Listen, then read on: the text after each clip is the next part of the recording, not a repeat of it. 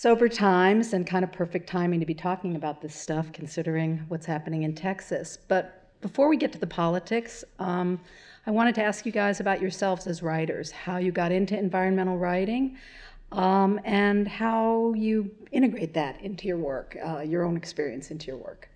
So let's start with Mary Ellen. Well, thank you, Susan. And also thank you to the library. I'm a huge fan and booster of the library as, you know, the ultimate instrument of democracy par exemplar. And my most recent book, Citizen Scientist, is about really a democratizing of science. And there's a wonderful environmental librarian here who is integrating some citizen science with the library, which is the right thing to do, and I'm really pleased to be hopefully helping her with that. So I'm resolutely an English major sort of a gal. I started out as an editor, you know, a book review editor, a travel editor. I thought when I was growing up I wanted to be an English professor.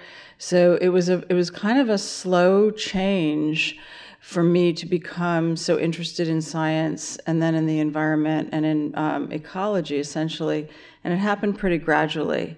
But a very, very important moment came when I did write this book, Evidence of Evolution. It was my third book, came out in 2009, and that was in honor of Darwin and the centennial of his birth and the anniversary of On the Origin of Species. So I wrote this book to explain evolution, actually kind of hard to explain and really understand it when you drill down. A lot, you know, what's the context for it? And all sorts of books are out there about it, but they tell you about it in one way or another, how to put it together so we could really understand what is evolution. And I focused on specimens from the California Academy of Sciences, and so I interviewed the taxonomists there. And taxonomists study the vast tree of life that all life forms are part of. All life forms have common ancestry, everything is related, and ultimately taxonomists are making a vast genealogy of all life forms on Earth. So it's a very ivory tower science taxonomy, but today, with this mass extinction going on, it's a particularly important ivory tower science. But when I was researching that book over and over again, I kept hearing, and this is 2007 and 2008, when I'm researching this book, these scientists were telling me plants and animals are disappearing at a rate and magnitude equaling that which took out the dinosaurs. We're in an extinction. We're in a mass extinction. Now, Elizabeth Kolbert's book, probably most of you have read it or heard about it, Sixth Extinction, that came out in 2014. This is well before that. And I'm like, what? You know, what are they talking about? And it took me a long time. It took me months and several, you know, talking to one after another of them to really grok what they were telling me. And once I did, I mean, I couldn't look back. I had to say, okay, what is going on here is a paradigm shift in life on Earth. And nobody knows what's really going on. People don't understand this. And I said, okay, next book, I got to understand how this is happening and why. That led me to my next book, which is called The Spine of the Continent. And The Spine of the Continent is kind of an overview of conservation biology. Conservation biology is only about 30 years old, and it's a science founded by famous people you know, Paul Ehrlich, Jared Diamond, E.O. Wilson.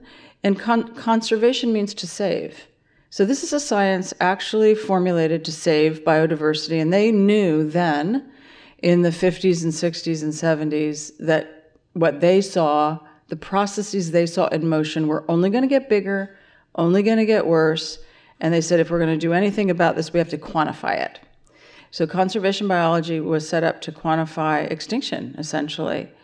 And the spine of the continent is the Alaska to Mexico. And there's a lot of reasons to focus on that particular mega linkage to describe some of why we know extinction happens, how it does, and what we still have to save.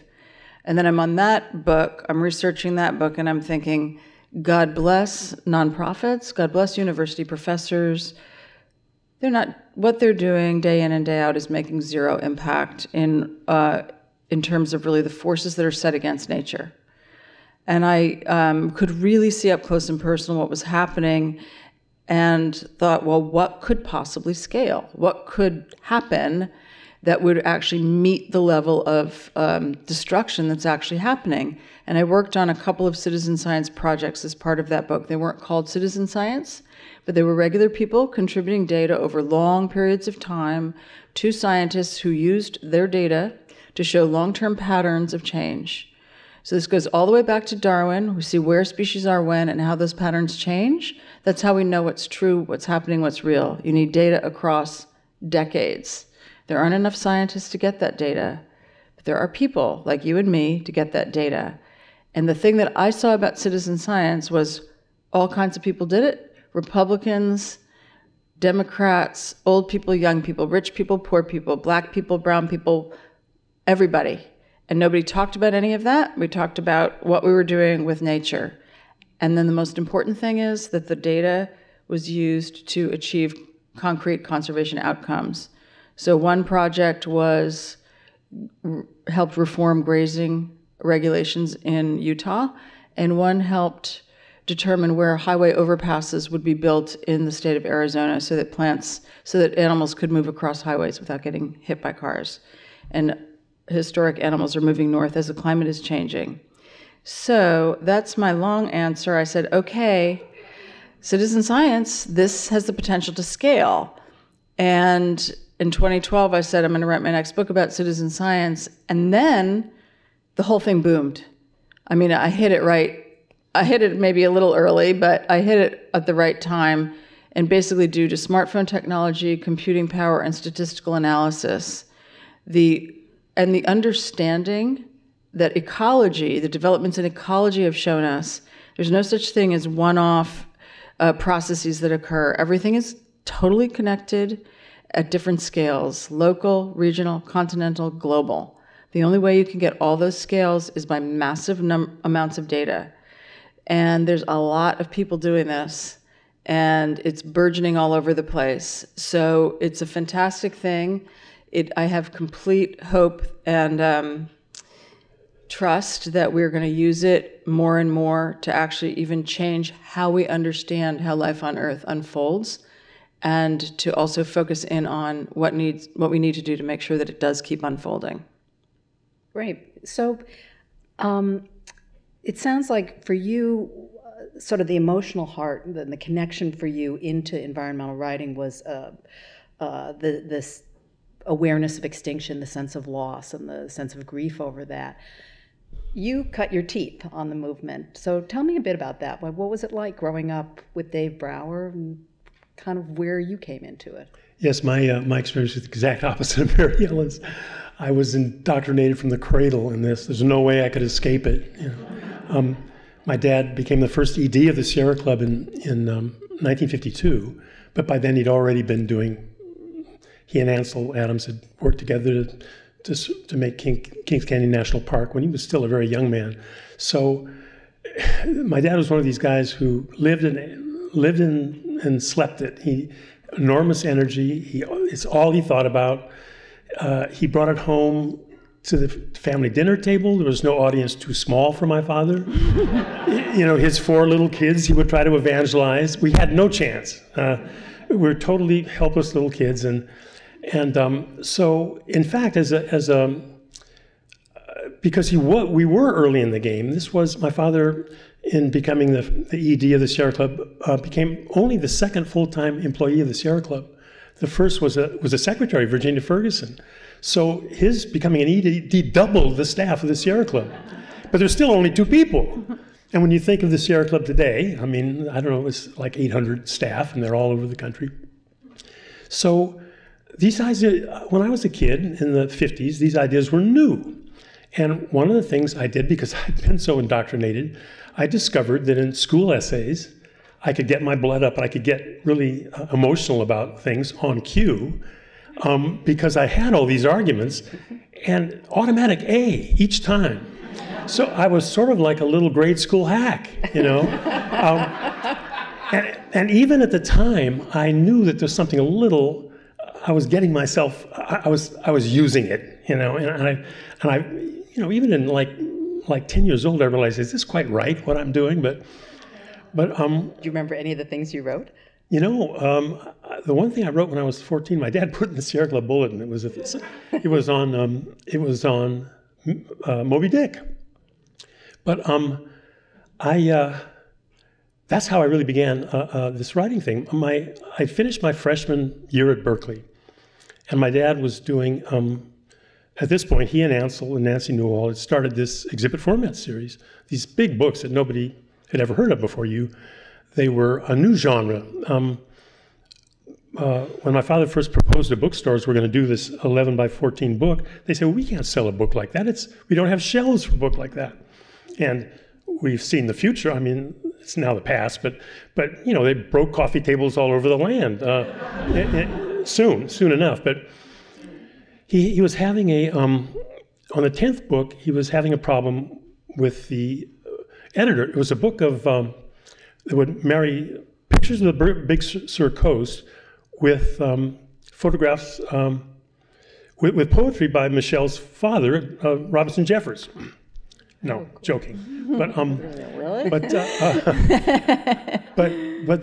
he hired a poet to do it. The poet was too poetic. He didn't quite get it. So my father said, "Why don't you take a sabbatical at the end, a freshman sabbatical at the end of your freshman year, and go do this book for me?" I said, "Dad, I'm a freshman." He said, "Well, you're an English major, aren't you?" Well, I said, "Yeah, I haven't declared it yet, but I'm going to be an English major." And he said, "Well, you were an artist, weren't you?" And I was an artist when I was 12. Me and Michael Heiser, who's now famous, won the gold medal in the Scholastic Aptitude competition when I was 13. And I said, "But Dad, I was 13 back then." And he was one of these guys who would press. He was like the British Royal Navy in the Age of Sail. He would press young people into service. And you could just be walking down the street, and I, again, was hapless because I was handy. So anyway, he drafted me. And I said, "Okay, I'll do it." And I went down to live 2 weeks in Ansel Adams' house in Carmel Highlands, foraged the country for photographs, came back and had Ansel vet them. "Are these okay, Ansel?" "Yeah, this one's pretty good." And Ansel would crop them. It was an amazing experience because I was taking pictures in from really great photographers on the coast, Wynn Bullock and the Westons, and Ansel had the sort of presumption to take these pieces of paper. And I'm watching over his shoulder, and he's cropping the picture.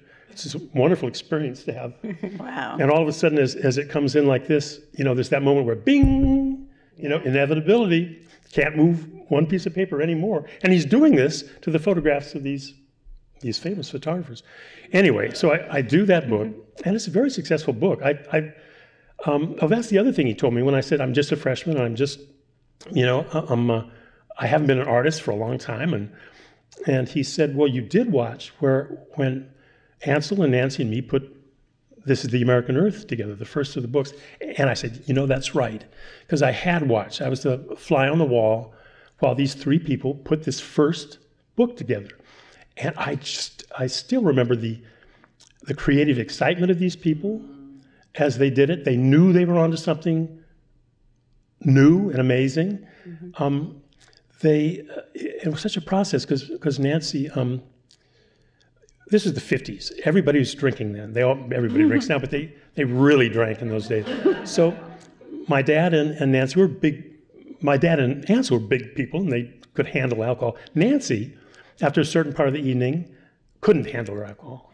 And I remember a couple of times where this moment when she would say, even I'm about 8 years old, and she says something that's really off the wall. It just doesn't compute.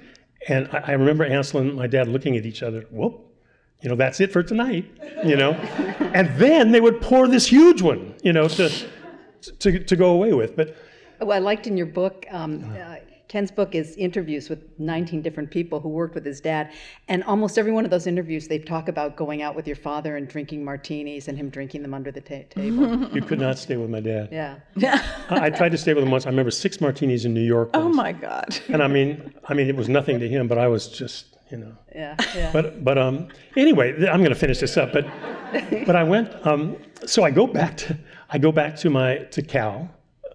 To start my after this experience, I get all these honor courses because I'm an editor of a book, and I do my 6 months. At the end of the 6 months, my dad says, well, you can finish your sophomore year, or you can go down with Elliot Porter for 4 months to the Galapagos Islands and do a book for me on the Galapagos. And that was the end of my formal education. And I did 14 more books, writing and editing 14 more books for him, environmental books for Sierra Club and Friends of the Earth. Then I finally made my escape and went off on my own. Mm-hmm. Wow. That's cool. That's cool. So Great both story. of you. Let's talk a little bit, since the evening has been billed as a discussion of Trump. Let's talk a bit about where we are with Trump, both what you see happening right now, and given your longtime experience as environmental writers, put it in some context for us. Take it away from either one. Well, in both, when I wrote The Spine of the Continent and then Citizen Scientist, in both processes, I realized there's no differentiating, there's no teasing out what's happening with the environment from the forces of history. And history of the humans on Earth in the last 100, 200 years has been about colonialism, taking of territory, often from indigenous people, and developing land and over-extracting resources. So the forces of history are creating the environmental crisis that we are in. Trump did not create it. He's taking, this ridiculous stand. By the way, in terms of what we can actually physically do right now with Trump, Zinke, our Secretary of the Interior, has delivered, and I don't think that this has been revealed yet. I didn't read the Times today, but Zinke has delivered his report on his recommendations for what to do about the national monuments to Trump. It has not been revealed what he said. Nobody kind of knows why, except that the anniversary of the national park system is August 26th. Maybe remind people what is at stake here. So Zinke has reviewed all of the protections of the national monuments of America, the United States, and he is obviously going to be recommending that the protections be unrolled, pulled back, and that extractive industries are allowed to go in there and extract metals and oil and gas. And this is a disaster, and it should not happen, and it's ridiculous. And what you can do when this gets revealed, which will be any day, is start writing letters and get on the internet and object. We have to really make a big stink out of it. These national monuments have protected for a reason. And, as evidenced by the 6th mass extinction, we lose the plants and animals because they lose their habitat. So these places are very, very important habitat for creatures. And by the way, what we don't understand is that we actually need these natural systems for even human life to go on. And so we're actually a self-consuming system here. We're eating out of the very ground of our own being by taking away this functioning ecological landscape. So Trump, here's what's the bright side of no shadow without light. We have to do it ourselves. This is happening on many, many levels with Trump. People are understanding women's rights, gender identification rights, immigrant rights. We have to take local control and be active personally. This could not be more important to be active personally in the environment.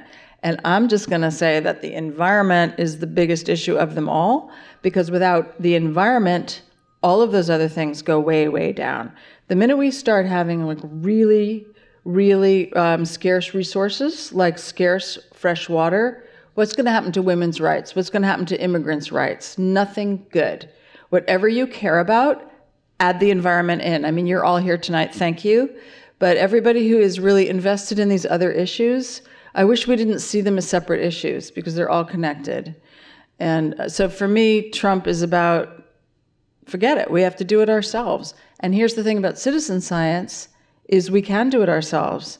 And there's immense amounts of free software, free databases, free projects to actually visualize information that then creates a case that you take to your county, state, and federal officials to argue for why something needs to be protected. Ken, you made the point when we were talking about what we were going to talk about tonight, that this is nothing new, that what we're seeing with Trump is we've seen before, we've been there before. What are the lessons to draw from those previous examples? Zinke seems so bad now, and he is, but we don't want to forget James Watt under Reagan.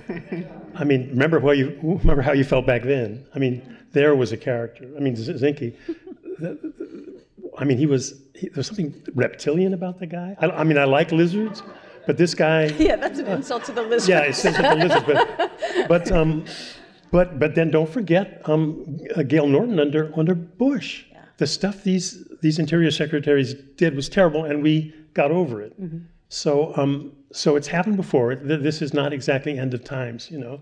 But I'm just thinking about what you're saying about the science. You know, one of the wonderful things that our citizen scientists and government scientists have done is protect this information, protect the global data. It was one of the first things they did. It's like these people who took the Muslim library out of Timbuktu. They ran in there and said, "We've got to save this stuff," and they were very worried, justifiably, that information would disappear. All this climate science that has been assembled is these people protected. So we have a lot of institutional people working for us, people in the departments who care about this. People in the Park Service have been pretty good. You know, people in EPA are pretty shell-shocked, but we have it cut out for us. I also like to think let's think post-Trump too, and we spin our wheels in Trump mud so much, you know, every day, every tweet. We need to get over that, and I keep thinking, what do we do? This can't happen again. You know, we can't let something like this happen again. Not just for environment, but for democracy. And Ben, you said? Yeah, we can't have another Trump-type episode. We have to, this is so dangerous, not just the environment, to the life on Earth, to our cities. I mean, there's that red button, you know. We can't let this happen again. So we need to be working toward that. Systemic changes, electoral college changes, stuff that, long-range stuff to stop it. This is just an episode, but we can't have too many more of these episodes. Well, something that you said, Mary Ellen, struck me. I mean, you were saying that, you know, the environment is sort of at the core, whether you're concerned about women's rights, you know, civil rights or whatever. But, you know, one of the blasts against the environmental movement has always been that it's a white, middle class, upper middle class movement. So how do you pull that? You know, how do you pull in those other people? Or is that an anachronistic? No, I mean, I think certainly the environmentalists all over the place are very concerned about trying to connect with other kinds of constituencies than white people, older white people, about the environment. I wish that the environmental movement would not, and I'd be so interested in what you think, Ken. I mean, I wish that the environmental movement would not flagellate itself over this. I mean, it's like, let's look at Planned Parenthood, who's really supporting that. Probably old white people are doing that too. You know, that's an establishment demographic that has money and time to put into social causes. You know, it's really an interesting thing happened in the state of California. And I'm forgetting who did this, but somebody aggregated all of the Instagram and Facebook pictures of what people were taking in the state parks. And actually, there's a lot of people of color, a lot of people of different socioeconomic demographics in the state parks, and they've been taking pictures of themselves having fun in the state parks. But the state park people who are running it haven't necessarily seen them. So the tagline was, there's a party going on in the state parks, but we don't know about it. So actually, you know, lots of different cultural groups do care about the environment. You know, it's a messy kind of thing. It feels like a luxury to care about the environment, that it's something that wealthier people can do. Mm-hmm. But the social and environmental justice movements are just hugely important, and they are very much integrating with you know, the more white people ones. Look, I mean, the thing is, like, we have Syrian refugees that are climate change refugees. That is a social and, you know, environmental justice issue. that's happening. So if you care about, but the people that are the refugees themselves, are they saying, I care about the environment first? No, they care about their freaking survival first. But their survival actually depends on the environment. Everybody needs to understand that our survival depends on the environment. Although we don't frame it that way. I mean, No, we don't. I think that's... Well, in fact, I think the argument made that the Syrians actually heard about environment first. I mean, it was this drought that preceded what's happening now. I agree with you on self-flagellation. I think we do too much of that. Number one, I think it's a totally bunk charge. You're elitist. I mean, watch the next guy on the trail you see, the next kid on the trail, and tell me how elite he is. I mean, it's a total bullshit argument. And the same with same with our whiteness. Black folks, if you want to join the movement. My own family's black. I've been married to 2 black women, so it's a rut I'm in. But I way back with my first wife, I ran for the chapter, the SF chapter, the Sierra Club, the Bay chapter, on the grounds, let's diversify. And I couldn't get anybody in my family in there, my in-laws, They had other stuff to worry about. That was the 60s. They were getting their, they were the police dogs and hoses. But I'm not gonna apologize anymore. If you want to join the movement, join the movement. Yeah, do it. Everybody's been trying to get you in. Every environmental outfit I know has been trying to get you in. Come on in, So this is one of the reasons why I think citizen science has such an incredible potential, because it can be addressed like purely as a social justice kind of thing. Like most of the way that exploitation has happened of peoples and lands is by taking over territories that belong to other people, or ignoring. When the Citizen Science Association conference, it was in May, and the main speaker was the gal, a single mom, I think she's a single mom, who was the whistleblower in Detroit, who said, my water is tainted. And she went to officials who said, oh, your kids are just not that bright. And she said, no, they are bright, but something is wrong with the water.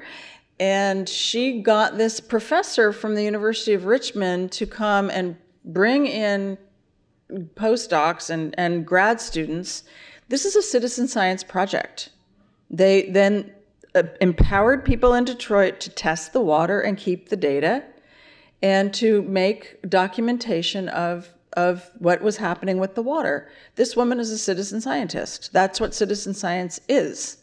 So citizen science is a free, available platform for any community of people to use to create data and to make it spatially and visually explicit, to show it to other people, to make a case for defending territory and defending quality of things like water and air. Do you think it... Oh, go ahead. Well, let me just say, I think you're right about this business about environment and underlying all these other causes. My dad used to say that. He would say, this is the one thing we absolutely have to get right. We can mess up some of the others, but this one we have to get right, because... And his line was, there'll be no art, there'll be no music, there'll be no science, exactly. There'll be no social justice, there'll be love, music on a dead planet. And this is where we live. And this underlies every single important cause we have. I really agree. Mm-hmm. Mm-hmm. So how do you get to people who don't see that? I mean, I was thinking about Arlie Hochschild had this book this year where she talks about the ways in which all these people living in Chemical Alley in Louisiana are totally aware of the pollution around them and the way in which it is just destroying their lives, and yet don't make the political jump from that to... They're dying of their own poisons. I read her book. I mean, they have cancer because of where they live, and they still are taking this other position. But, we're all writers, the three of us here. I think that we're probably all kind of constantly thinking, where's the story? Where's the way to tell the story? Where you get the connection, the emotional connection that opens the heart and mind of the reader to this other information, that softens the barriers to that. I mean, her book is a good example because these people, to me, I felt like they were just very defensive. They very much wanted to have some kind of power that they did not feel that they had, and taking the position that they took, they felt like they were aligning themselves with powerful forces. Yeah, they were, like their own death, but, with chemical companies. Right. But this is, I think, to the point, and I think, Ken has such an amazing story with David Brower being your dad, of this generational understanding and connection that really is from the heart of what you take in from someone you love and how you see the world. I wrote about my father's death in my book partly because it intersected so amazingly with some of the things I was trying to convey about observation. He was a writer. He taught me to write, to be a writer based on observation. And you think of your dad teaching you to observe and also empowering you to be creative with these. I don't know. I think that's what we have to do, and more of us do it. Mm-hmm. Connecting people. And there's a wonderful book by Terry Tempest Williams called Refuge, for example, in which this is her classic book. Her mother's dying of breast cancer, and she goes through all of these birds in Utah and goes through the death of her mother, but she also highlights all of these birds. And she just so seamlessly connects the process of her own understanding of her mother's death, the process of her mother's death, and the natural world, which is still there to sustain us through these, huge developmental moments in our life. And to me, this is what is at stake. If we don't have nature, for example, where's our consolation? Where do we go? You want to take a walk in the woods when you experience something big, a loss or love or any kind of moment in your life. What if there's no woods to walk in? Are we nuts? Yes, we're kind of nuts. I guess the first thing you'd have to say is we're not succeeding. No, so true. Not just environmental writers, but environmental movement. In the list of concerns of American citizens is down there around 10 usually. So we're not doing it, and it is this question: how do we do it better? I don't know the answer. My own thing is long form, which is really not the way to do it. Why do you say that? Because nobody's reading anything but sound bites anymore. Mm-hmm. I used to think that at least, and it's true, and it's still partly true, that in the place it appears, if you appear in the New Yorker or the Atlantic, you are influencing people who count. There was once this class of people who, it's horrible, but this class of people who made things happen. I'm not sure that's as true anymore. So for me, the long form is even less and less. If you're a writer, you want to write well. One of the things that people keep saying is correctly is that the right has found the language to get to people. We have not. And but the trouble is this mendacious language. We don't want to do that. Do we? I don't want to do that. So it really is this dilemma. I think it's very tough, and I think it is very tough to get beyond preaching to the choir, which I think certainly every time I've ever appeared on environmental things, that's who is in the audience. It's people who have already been convinced of these problems. And I don't know how you get past them. I don't know how you get to people. Your dad, in your book, there was a quote, somebody quoted your dad saying, "You cannot reason prejudice out of a person because it didn't get in that way." And I thought, okay. So it's emotional. Yeah. But I will say something that I think we should all do, which is talk about it all the time. Bum people out at the dinner parties that you go to, like talk about extinction. Really, I always do it. I'm very popular.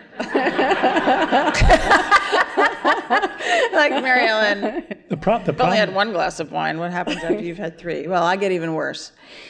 But if I will say that if you go into any Denny's across the United States today, I bet you everybody in those Denny's knows the term climate change.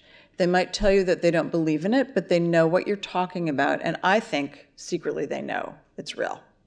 But do they know biodiversity loss? No, because even professional scientists in other fields don't know about biodiversity loss. There's a scientist that I, kind of keep tabs on at Stanford. His name is Rodolfo Dirzo. And he recently had a paper out about this not only the extinction of, the termination of the entire lineages of life forms that is accelerated today, but this huge amount of numbers of bodies of wildlife, of vertebrates and birds, which are vertebrates, mammals. Everything has decreased by like 40% since 1970. Now, why does that matter? Well, here's one reason why it matters. Those bodies are actually, they're keeping us healthy. Because, so let's say we cut down the Amazon has plants in it that have co-evolved with viruses for millions of years. And you cut down the plants, and then the mammals and the birds and the reptiles and amphibians go because they don't have habitat, but the viruses don't go. And hello Ebola, hello Zika, they look for a host, and they find a super abundant big mammal. That's us. And Rodolfo also, so he coined this term defaunation of planet Earth, which I find sort of a horrible word, but very descriptive. And another one, rodentification. So when you lose all this biodiversity of other types of biodiversity, what booms? Rats do. And rats are also disease vectors. So, people in the Presidio, there's a coyote population in the Presidio, and people have conflicts with their dogs all the time. And they want the coyotes taken out of the Presidio, but the coyotes keep the rat population under control. So these are reasons of why we need the bodies of plants and animals. So we need to just talk about that. It's not going to be easy necessarily to live with coyotes, for example, nearby, but we actually have to figure out how to do that for our own health. Well, you're talking about sort of reinforcing the idea of the interconnectedness of exactly system that we live in. And that it's a fantasy that we can be separate from it. And actually I'd love to hear, Ken talk about the fantasies that people have about human life being kind of in a pod that could just be sort of shot up to Mars, and maybe that will save us. Yeah, there's this idea that a lot of people have that we're actually doing pretty well in managing natural systems or farming systems. This idea that, well, if this web of life that nurtured us and created us and sustains us was gone, well, we'll be able to muddle on through. And that completely ignores the history of our record in trying to manage natural systems, or even how badly we farm. The Dust Bowls and stuff. We're not through that. Every generation of scientists and technicians thinks, oh, well, we've got it knocked now. Now we understand how this system works. We can reproduce it. No, you can't. No. Because every time you try it, you screw up. I mean, the list is amazing. So this is an illusion everybody have, that we can somehow operate independently of this. I did a piece on a guy I love, Freeman Dyson. I did a book on him called The Starship and the Canoe, him and his son. He believes this. He's a very bright man, but he somehow thinks that we can, because he's so smart, that humanity's smart enough to do this. We're not. And that thinking forgets that even the smartest of people is but a subset of the bigger thing of nature. So we can really probably never know, the human brain can't encompass nature, because nature encompasses the human brain. But so much of human experience has been positing that humans exist outside of nature. It's different, it's separate, it's the park, it's the forest, it's the mountains, it's not the whole enchilada. At the same time, exactly. we get told, we get this complaint, well, you're this man-nature dichotomy. You people, you environmentalists, man is part of nature. Well, yes and no. It happens that the human-nature dichotomy happens to be a very effective way of describing our problem, that there is a dichotomy. Yeah. And for environmental writers, I think, number one of the things we can't keep doing, and many of us have learned this, is doomsay them to death. It gets so depressing. And I've learned this long ago back in the Sierra Club. You cannot just bombard them with gloom and doom. You have to leave some hope there, and you have to tell story. You have to find a different way to convey this. An awful lot of our environmental writing is very the same. There's a kind of reporting that's predictable. You need to, I'm sure you're doing with some of the stuff you're doing, that you got to tell story that's gripping as story, mm-hmm. and be an actual writer. Mm-hmm. Mm-hmm. I'll say what I'm working on right now. My very good friend of mine, Tony de Broom, who's the Foreign Secretary of the Marshall Islands, and is a great climate change advocate. He's the guy talking to the UN all the time. He died on the 22nd. So I'm going back to a thing I wrote about him way back in 1980 when I was going through. I did 4 books on Micronesia. I was going through Micronesia and hooked up with him. Found this dictionary he was making. As a student, he made something called the Tukjene. It was the Marshallese English Dictionary, and I read in this book. I absolutely fell in love with this book. What you learn about a people from 600 pages of their dictionary, how they see the world. When he started feeding fishing terms in, he didn't even know. The computer started smoking and burning. Fishing terms just come out forever. This incredible variety. Canoe terms. For some reason, Marshallese smell terms. It's like they have a heightened olfactory sense. The smell pages go on and on. You get a sense of who these people are. So these people are going under. Marshall Islands are, average 6 feet above sea level. They're going under. So my approach in the piece I'm revising right now is words. Words are going to be gone. All these words that are attached to these places. And in the Marshalls, there's these tiny little areas have names because they're so small. There's 70 square miles of dry land and about 100 million miles of ocean, and not that many, 2 million miles, 1 million mile of ocean, but square miles of ocean. But these are the kinds of things you're losing. This whole worldview that you saw in this dictionary. It's a way to approach this problem that's not the routine way of approaching. And one of the reasons to not lose indigenous historical knowledge is because many of these peoples have figured out things that we don't understand, and we are at pains to understand. And in my book, there's a category of citizen science called co-creation. And I was looking for a story about co-creation. That's where you really have not just the researcher saying, I'm the researcher, I'm going to study you, but the researcher says, I have a question that I want to ask about your people or where you live. Can you want to collaborate with me? Is there a question that you have too that can be investigated at the same time? And the story that I found, which really changed the whole way that I wrote the book, was about the Amamutsan people in the Santa Cruz Mountains. Anyway, the native Californians, and this is not true of indigenous people everywhere or even just in the United States, but in California, native Californians cultivated the wild without depleting wild species or domesticating them. We don't know how to do that. We domesticate animals. We've got our cows and our sheep, our dogs, our cats, our birds. We domesticate animals or we deplete them and they go extinct like grizzly bears and wolves. But the native Californians actually cultivated wildlife, increasing their populations, feeding themselves, and everybody lived a vibrant life together. How did they do that? The way they did it has specific practices associated with it, but absolutely inextricable from their culture.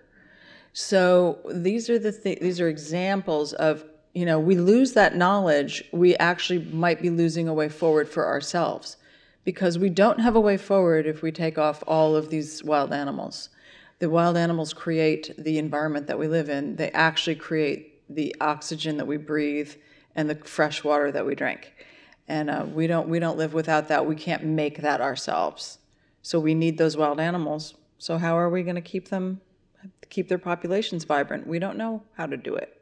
This is amazingly, especially true in these low coral islands in the Pacific. And I think it's just because everybody can see that they're finite. These people arrive by canoe. You come to a coral islet. You start at the lagoon beach, and 3 minutes later at the ocean beach.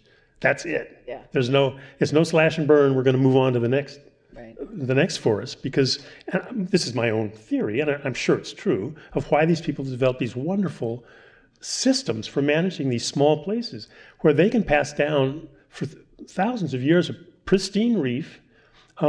There's things like, we'll go out there, our guys with spear guns, we'll shoot spawning grouper in the past, female grouper. And the islanders says, you're gonna shoot this spawning female grouper? That's dumb. What are you thinking? Or they'll in a coral atoll, there'll be a number of islets together. The third and fourth and fifth, that's a reserve. Yeah. And the way coral spawning goes, if you're downstream of that, you're always going to be all right. If you have a place that pours out all these coral spawn. So, and all kinds of taboo systems. If you're in this clan, you can't eat that. if you're in that clan, you can't. And it all combines to make this wonderful management system. I'll just give one example of Palau Islands, where I spent a year of my life. They were once thought to have been inhabited by 40,000 people. It's a big archipelago, and they passed down this beautiful, the most beautiful reefs in the world, pristine. We've been there for 20 years, or now 40 years, and 15,000 people can't live there because fishing for cash, ignoring all the conservation rules. There's only 15,000 people. You look at those little village sites, there were 40,000 people, and they gave us this wonderful system. So our system isn't very good that way. Yeah. I'm gonna, I think we want to open it up to questions, but first I just want to give a plug to both of these guys' books, which I meant to do in the beginning. Mary Ellen's is Citizen Scientist, and it's just a wonderful sort of tour of the age of extinction through the lens of people doing citizen science. And then Ken's The Wildness Within, which is really interesting kind of coverage of his dad's career through the eyes of people who worked with him. So now let me open it up to questions.